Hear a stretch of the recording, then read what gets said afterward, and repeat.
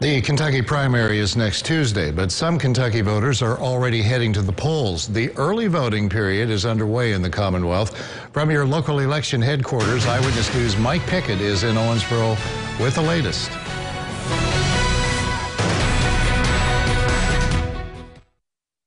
In and out of the Owensboro Sports Center and other places that serve as voting centers for this month's primary. And this is the first day of the three-day early voting period and the first time this format is being used here in the Commonwealth. Did well. It was quick and easy and not too crowded. It was quick and easy. Some early voters at the sports center say they took the early voting option to avoid potential crowds.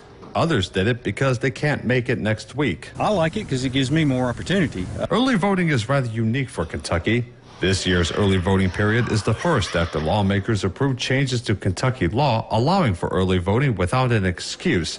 Kentucky voters had the option of a longer early voting period in 2020, which was put in place due to the pandemic.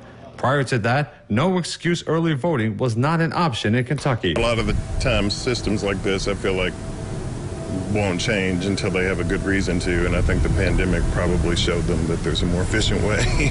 A spokesperson with the Kentucky Secretary of State's office says early estimates show about 215,000 Kentuckians will vote early this primary. State and Davis County election officials say no major problems at polls were reported on day one. Some early voters we talked with say they didn't have any specific races they were focused on this time, and we're just glad they could vote. To cast my vote on all of them, At least now I can gripe. The early voting period wraps up this Saturday, and the primary is next Tuesday, May 17th. From your local election headquarters in Owensboro, Mike Pickett, Eyewitness News.